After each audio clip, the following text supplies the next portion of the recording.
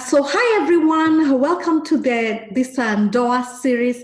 I'm really excited about today. Last week, we began a conversation about mental health and families, and today we're continuing that conversation with Carol, who's with me tonight.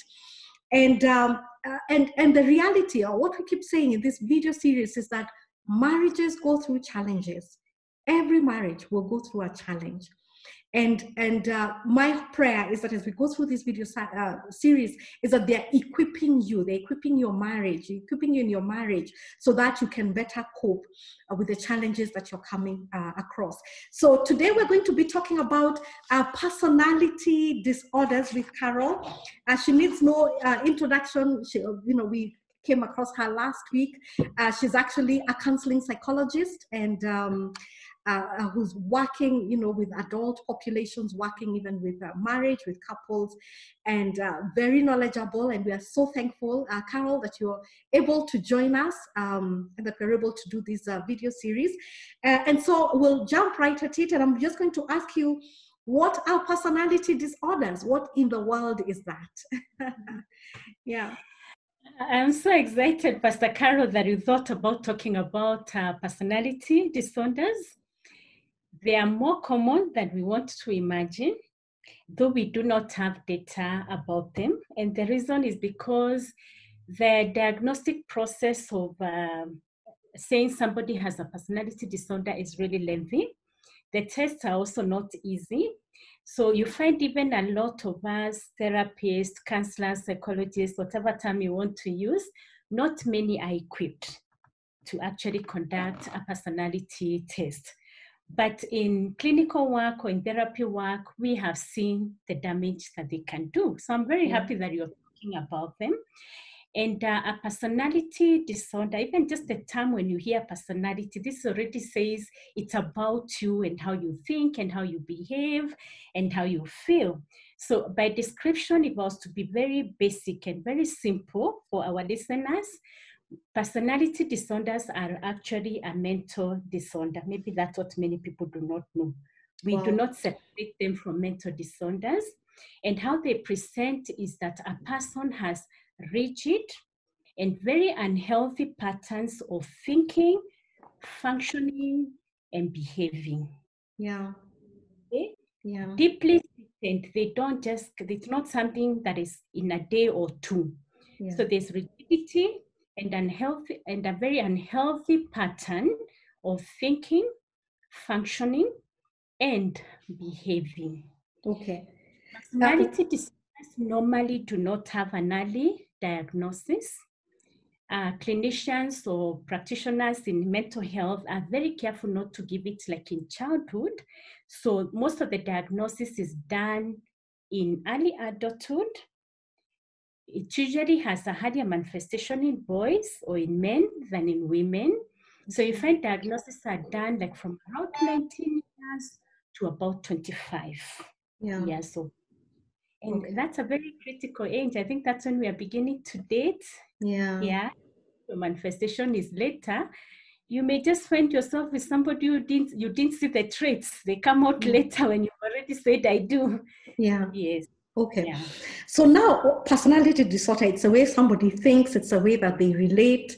And you said especially, it becomes a problem when someone displays very rigid and unhealthy patterns of thinking and functioning. So maybe you can describe to us, just some common ones. I think in an earlier conversation, we had talked about the narcissistic and the dependent personality disorders. So just describe what does it mean to be narcissistic? Just define for us both of these, and we take it from there. Wonderful. Maybe before I even define for you, for the sake of the people listening to us who may not fall under this, the one we shall talk about today, which is narcissism and the dependent personality, there are different types of personality disorders. We usually cluster them into 3 clusters. Cluster A has about 3 of them. These are basically the ones we call odd or eccentric. Even you observing this person, something looks unusual. And when I mention them, you realize it's actually unusual. Yeah. A person who has paranoid personality, you know, schizoid personality. Schizoid personality are those people who just don't like people. They don't want to be around people. So we tend to think they are shy, but they don't like people. They are loners. Okay? Yeah. And then something we call schizotypal personality, which is highly confused for schizophrenia mental condition because of the components of it. We won't go into details, but it's good to mention them in passing. Cluster B personality disorders, we describe them as the dramatic, overly emotional, and very unpredictable. Your behavior pattern is very unpredictable. Interestingly, in this cluster, people may not even think they have a personality disorder because we describe them as confident, charming, easygoing, lovely to be around, opinionated, before you realize it can be a problem, especially for an intimate partner. And under this category, we'll be discussing one of them today. But under this category, we have antisocial personality disorder.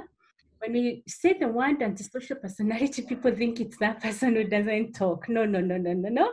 Antisocial means the way you live your life is very deviant. It's opposite of what the society expects. Right? So these are people who are more prone to drug abuse, alcohol abuse, gambling, committing crime. All those.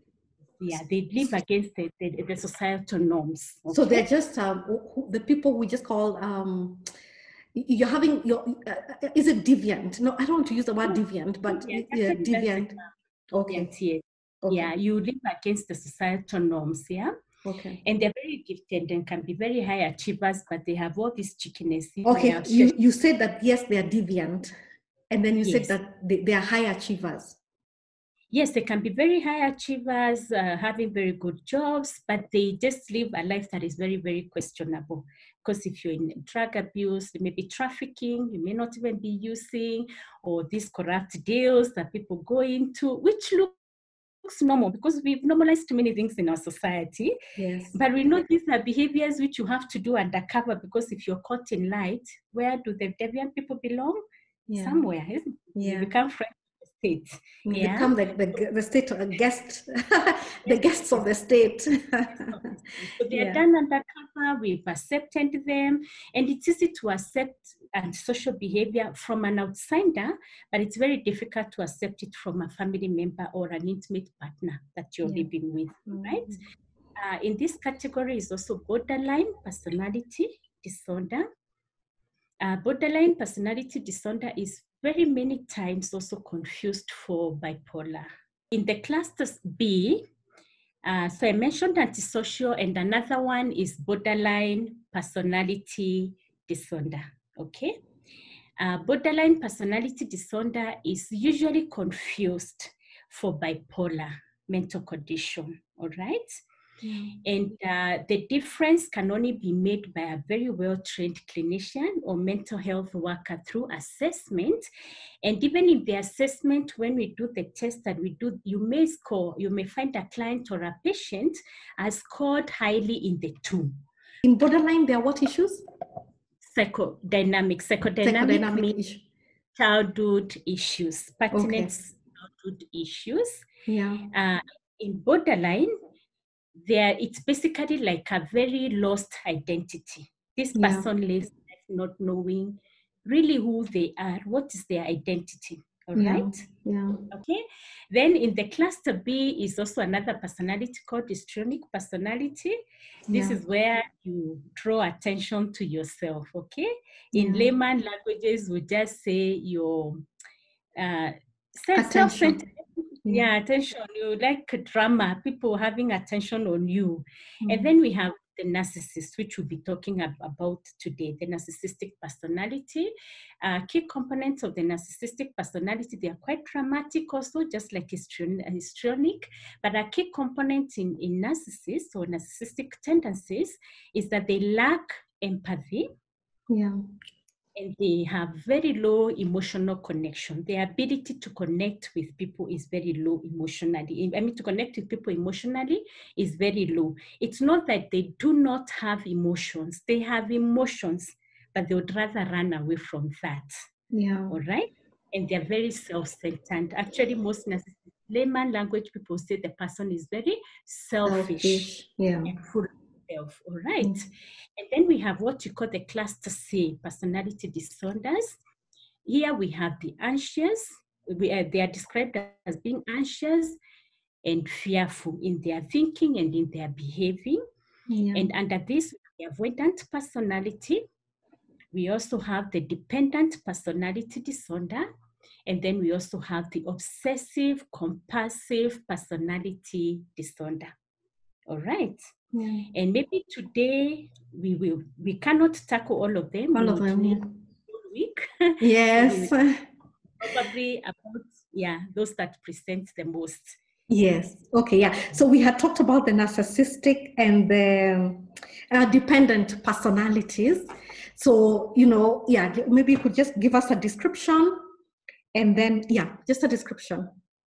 When we talk about the dependent personality, I really try and be very simple because we are speaking to the general population, not the clinical population.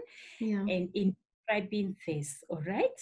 So when we talk about the dependent personality, this is a person that has tendency, and sorry, let me make a clarification. Dependent doesn't mean you depend on people for livelihood, because we tend to confuse that. It's not the dependent of a child on a mother or an elderly parent on adult children. That's not what it means. It means this person's validation comes from external sources. Yeah.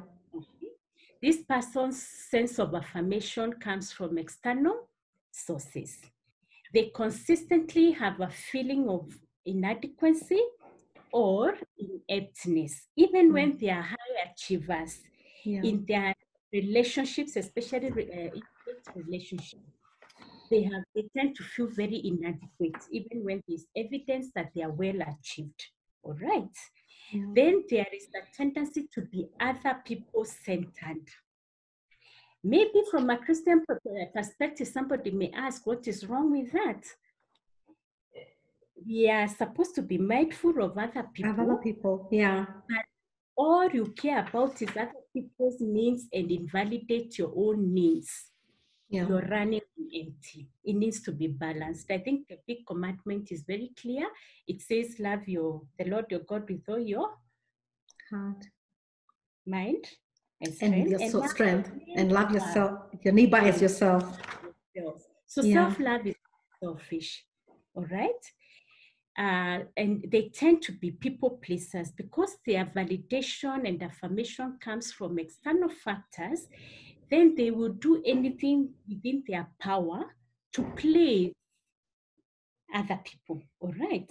Mm-hmm. They are also driven by a need to be in control. Yeah. And maybe no wonder then they become rescuers. So they are not good at offering support. They rescue.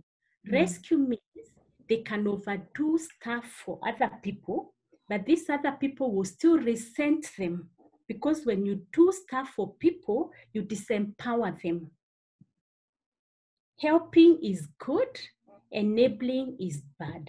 Okay. Support empowers, rescue disempowers. So you find a lot of dependent people feeling people around in their lives are ungrateful.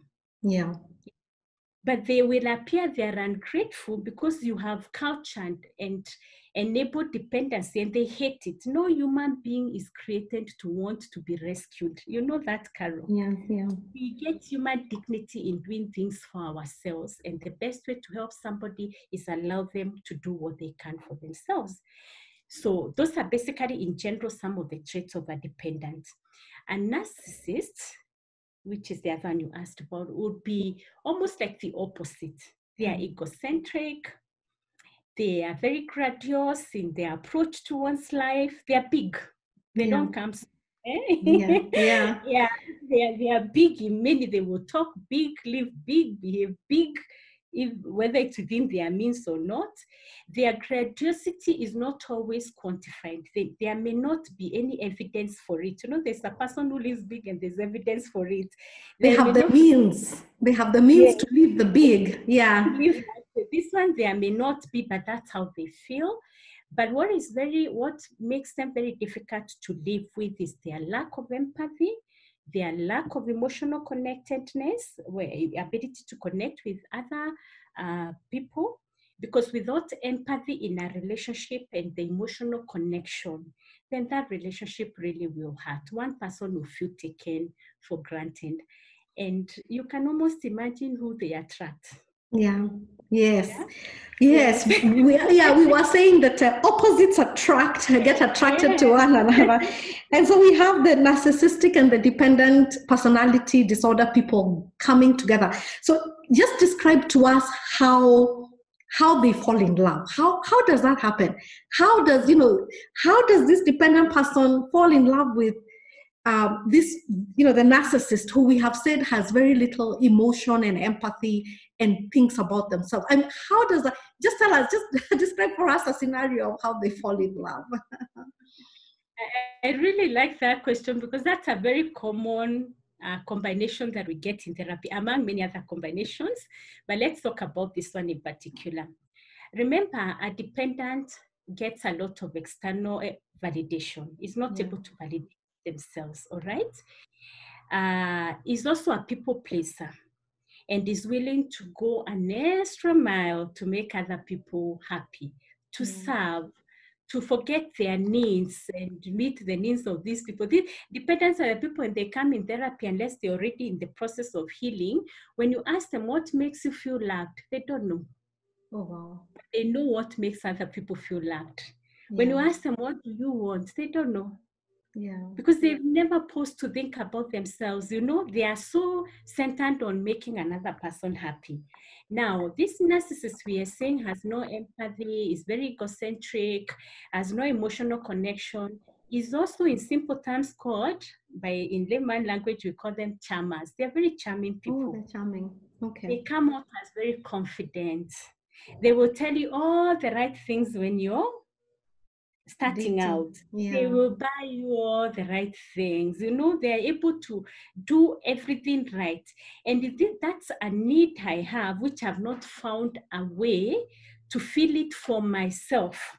What happens? I become very easily enticed. In fact, I want to make a word of caution here and say, before you go into marriage, know what you want and try and meet those needs for yourself, so that you're not operating on a very superficial level of gifts, and you run for the gift without even questioning the source of the gift. So when they come to you, they pamper you, they treat you right, and it feels very beautiful for a dependent, because a dependent is almost that person who doesn't know what it means, what it feels like to be served. Because they are always serving. And the sad thing is that it's not sustainable. It appears like the moment now the relationship gets, firmed up, this partner goes back to their normal. Always being egocentric, no empathy, pursuing their own things. And where are you left? In the misery of feeling not good enough, putting an effort every day to win them back, serving them over and over. And by the time they come in therapy, Pastor Carol, they are a wreck. They come in having developed codependency, where they have completely sacrificed their needs for the sake of people's needs. Sometimes suffering burnout, sometimes they are suffering depression. Some women, even their hair has fallen out. Some have weight skin, which they cannot explain where it's coming from. Some are feeling very inept at the workplace, because a dependent personality is not only a dependent personality in the relationship, it also transfers in the workplace. You find a boss who does the work. Isn't it? So by the time they are coming, they are really in bad shape. Now, I know as I'm explaining, I'm sounding very gender biased. I'm sounding like there are more narcissists among men than women. And women.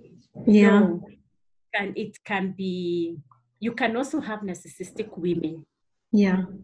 Okay. You can have narcissistic women, you can have narcissistic men, you can have dependent men and dependent women.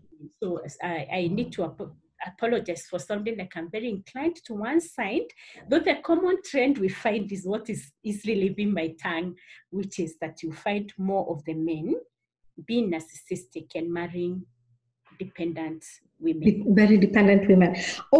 So what are some of the presenting issues? You've described how they might come, the symptoms, but what are some of the presenting issues? Is there violence? Is there infidelity? Is there a lack of care, lack of love? So what are some, what are some of the presenting issues for the couple? You've even already highlighted them. Infidelity is very rampant among people who have narcissistic tendencies. Yeah. You see, Carol, empathy is a very great virtue to have, because what it does, it makes you put yourself in other people's shoes. Yeah. Empathy makes you keep your conscience alert and alive. It makes you examine any action that you're taking, that it's not only about your self-gratification, what impact will it have on another person? So if you're living with someone who has silenced that component of that attribute of a human being, they are likely to change in so many things and come to you with no remorse. No, in fact, a lot of ladies who come in therapy, even when being abused, whether it's sexually or emotionally or psychologically, the person would deny it outrightly and say, I never did that. Oh, yes. Really? We have situations where a person has evidence of infidelity, maybe hotel bookings, communication, chats later from whoever partner it was, explaining what the experience was like. Oh, wow. And they'll come to therapy and tell you, I don't know where she got that from. So what happens? A lot of women feel insane. Oh, really? Yeah, and that's how depression comes in. Because unless, I don't know what evidence you will come and say is doing ADD, they are condescending. Narcissistic personalities are condescending behavior. So even as talking, the partner is talking, they will be sneering, they will be making faces, they'll be doing many things. So I want to say something to you, Pastor Carol, that will shock you. Yeah. Any couple therapist will tell you, you are likely to achieve nothing in couple therapy if you put a narcissistic partner and a dependent partner in the room together. Oh, wow. Yes. Okay. Because the narcissist runs the show and leaves the other person feeling very depleted. Oh, wow. And unless you have the skill to see past their eloquence and ability to deny and paint themselves in very good lights, you know how good of providers they are and where they live and what they have done, you can miss, right? Yeah. So when you ask what brings them, infidelity is common, abuse is common, especially psychological and emotional abuse. They may not be violent, they may not beat, but occasionally they may. Negligence is common. Abandonment is common. Negligence and abandonment means this person can have days unaccounted for. They will tell you, I have gone on a work assignment. You come to learn later this work assignment was 2 days, but they were away for a week. Oh, wow. Completely unreachable. Yeah. They are the kind of people who can fill up their wardrobes with very beautiful things, but the spouse and the children are arrogant and they don't see anything wrong with that. All right? Wow. To do it. Now, the data is some of them are covert, means that they are the only person who experiences them is the partner. Yeah. They are not known outwardly. So outwardly to the in-laws, to the sisters-in-laws, the parents, they are wonderful people. So this person doesn't even know where to break the silence. Because when you go home is the adored son-in-law. Yeah. Host is the adored brother-in-law. Where do you break the silence? So imagine the woman who comes to therapy is a very silenced woman. Yeah. My experience has been, this is a person who come and the moment you begin talking about their marriage, they will cry. They just break down. Yeah. And they cry even for a whole hour Because what is playing back, you see, by the time they are coming to therapy, they have realized this is not okay. Yeah. But by the time they realize years have passed, they've lost themselves in this aspect until they don't know what they want anymore. So they weep a lot. Yeah. They underappreciate themselves. In fact, when they come to therapy, the partners who have dependency, personality, they hardly speak about their problems.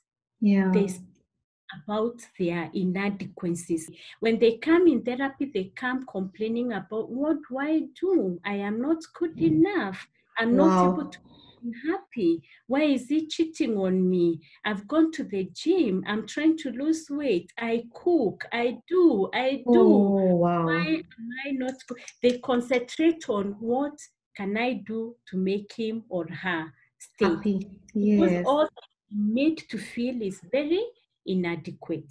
Yeah. They actually break when you look at them. And that breakness, it's passed on to the children. They are not able to get, many come crying because they've lost many valuable milestones of their children which they missed out because they didn't feel like there was need to celebrate anything. They just started living like in a state of limbo. And the sad thing, Carol, is that when there's a partnership between a narcissist and a dependent personality, the lower the dependent partner goes, more accelerated than the narcissistic partner gets. Oh, really? What do you mean? Their joy in eating you. Oh, wow. So the more you sink in depression, the more you neglect self-care, the more you're not happy, the more they appear to now even get away more, get into extramarital relationships more, talk to you in very demeaning ways. Because there's their joy in hurting you. You know the lack of empathy we talked about? Yes.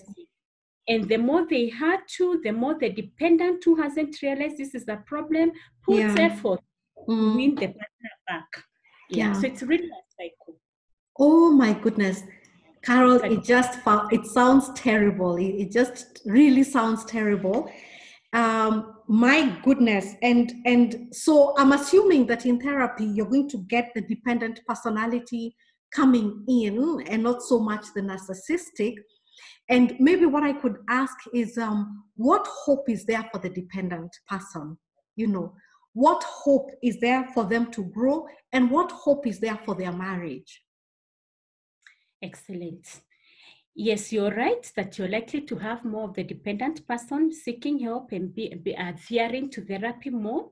Yeah. The narcissistic person may come or may not come. And when they come, it's good to say not every couple therapist can handle those two personalities. And it is good for people to be honest. And if you're not able to, don't destroy them more, because the person you're likely to destroy is actually the dependent. When they feel invalidated in the therapy room, they get silent. And it's easy to go back and carry on with life as normal because they've been invalidated and that's all they've grown up feeling. All right. What hope is there? Let me be honest and say, Carol, there's hope for personality disorders as much as they are rigid. But when they are high, when the symptoms are high in the assessment spectrum, because we have cutoffs. You see there you have cutoffs of HB, like hemoglobin, when you're measured, you're told you're below or you're okay, increase in this. We also have cutoffs in our assessments. The higher the spectrum they are raised, the more the difficulty in change. All right. So when they come into therapy, if they are both cooperative, you have to work with each individually because their manifestations are very different. So let me talk about the hope in the dependent personality. Number one, they have to learn.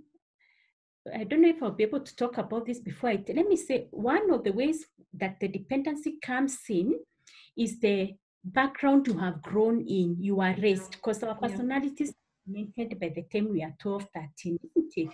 So chances that you are raised in a background where maybe everything was provided for in terms of material and physical provisions, but there was emotional negligence. Okay. By emotional negligence, I mean there was no validation. Nobody paid attention to what you feel or do not feel. Nobody checked on you. When you expressed your feelings, were they affirmed or were they downplayed? You know those things you're told grow up, that is childish, this and that. Yeah. So if you come from a background where there is a lot of invalidation, when you come into therapy, we are not centering on you getting validation from your partner, because that is what you have been pursuing, and that is what is going to cause you more pain. So where do we begin? This person must first admit to themselves, I am dysfunctional in the way I think, in the way I'm functioning, and the way I am behaving. All right. My parents are not to blame. Therapy does not apportion blame. When you come and we say you grew up being invalidated, it is not so that you can go and get angry at your mother or angry at your father. You know the things people use as fatherhoods and motherhoods. It is not that. It is actually to help you cut them some slack and realize they raised you in the best way they knew how to, the knowledge that they had. And if they were broken themselves, then they may have broken you. So you forgive them and release them. Then you ask the next question, what do I do? I am now 25, I am now 30, I am now 40. I will never go back to my mother's laps to be affirmed and validated so that I can learn how to affirm and validate myself. So what do I do? You do what we call self-parenting. Self-parenting is ask, what did I grow up lacking? And begin to give it to yourself. Begin to say, I'm good enough. Begin to look at the mirror and see something good, not the ugly image you've been told you are. Begin to look at your children, and even with all the imperfections you're feeling in the parenting, say, I have done my best under the circumstances, and I can only get to better because there's a chance tomorrow. So begin to focus on you and give yourself the things you are looking for in your partner, and he has continuously continued to deprive them of you or from you, or from giving you. Because by the way, if you cannot give them to yourself, Carol, can I tell you, if you cannot affirm yourself or validate yourself, even when Pastor gives it to you, you'll not recognize it. Yeah, it's true. You don't know what it looks like, isn't it? So healing must really focus on you. It's not self-centered. But once you do that, the next key thing is we train this codependent how to create boundaries. Healthy boundaries in the relationship. Remember, I told you when they come in therapy and you ask them, what do you want? They can hardly answer that question because they have never focused on their needs and their wants. They don't know what they want. So you have to train them to validate that their needs are okay. It's okay for them to need it and accept it. Then create boundaries that allow them to have that fulfilled. I will give you an example. So you've come in therapy because you're battling with pathological cheating. Pathological means continuous. January, I forgive you for infidelity. June, I forgive you for infidelity. 2013, I forgive you for infidelity. 2020, we are still dealing with infidelity. So I will ask this person in therapy, what is the value of fidelity to you as a person? Isn't it? Because if you value it, then you need to communicate it. All right? Because it is a boundary. A boundary is not a control measure to your partner. A boundary is communicating what would make you feel accepted and appreciated as a human being. When you communicate a boundary, you have full knowledge that you don't have what it takes to make the other person fulfill it, because you cannot control them. But you have full control over the consequences and the behavior patterns you embrace when those boundaries are broken. All right? So like in couple therapy, it's not unusual to find a lady who has been going through, in fact, I get calls sometimes from gynecologists, because you find a lady who has gone through a series of treatment for maybe venereal diseases over and over, but still continues having intimacy and protected, even if you have full knowledge this person is cheating on you. Oh, wow. So Oh, where wow. do you put the boundary? The boundary, the Wow. boundary is saying, I am very happy to have intimacy with you because you're my partner. But this would be safer for me if you're practicing fidelity. Yeah. If you're not able to, I will release you to do what it is that you want to do. Because Yes. you don't have control over them. Yeah, But that's true. things I must stop doing with you. Yeah. Because how long will you be treated? Yeah. I don't know. I know I've used a very gross example, but isn't that the reality of what we That deal is the with? reality. Yes, it is. It is. Yeah. Little boundary would be I am a respectful person. I like respectful communication. You Yeah. don't use derogatory terms with me, okay? Yeah. Yeah. So I would really love it or like it if when you're speaking to me, you speak calmly, you don't need to shout. Yeah. Communicate it. Yeah. With the other person honor it, we don't know. But Yeah. if they don't honor it, what do you do so that you're not breaking down all the time? Yeah. Yeah. You can remove yourself from the environment kindly and say, I will come back. We have the communication when you come. Yeah. Because we cannot communicate this. So the hope is teach them to affirm themselves, teach them to create boundaries. But third, very key, is you teach the dependent self-care. Yeah. Okay? All the Mhm. components of self-care. Self-care is not selfish. They break down and they get weary because they are running on empty. Yeah. You're so partner that you don't take care of yourself. Yeah. How about beginning to do it concurrently? Self-care doesn't mean you neglect the other person. It's continue taking care of you, but remember yourself. In fact, I like saying self-care means remember yourself. Yourself. Yeah, that's true. Remember yourself. Yeah. And I know you may be wanting to know, does this person pray? Yeah. Yeah. Yeah, you want to ask me that, I guess. Yeah. There's a prayer. The place for prayer in all this. Yeah, Yeah, yes. What is the prayer in all this, especially when we talk about personality disorders? Because now we're talking about ourselves, and we had said that in personality disorders, it's the way that we were raised, and the brokenness that was in our homes, that was inevitable. Indeed, it's inevitable because we are all broken people. So, where is the place for prayer? There's a place for prayer. And what I love about prayer, from my own understanding of prayer, is not a communication to manipulate God or to steer him in any direction. For me, I see prayer as a place of total surrender. Yeah. Okay? Yeah. It is actually saying, God, I do not have control over this person. Yeah. I cannot change them. Yeah. I cannot make them be anything I desire them to be. Yeah. But you're able to conform their hearts. Yeah. You're able to transform their minds. And actually asking for grace, either to stay and cope, but also for wisdom to know what is the next step of action, should it be planned, and especially where there's abuse and violence. All right. So this is how I look at the place for prayer. If you call yourself a Christian, prayer is part and parcel of us. And if there are people we pray for most, it's our family, including our partners, our spouses.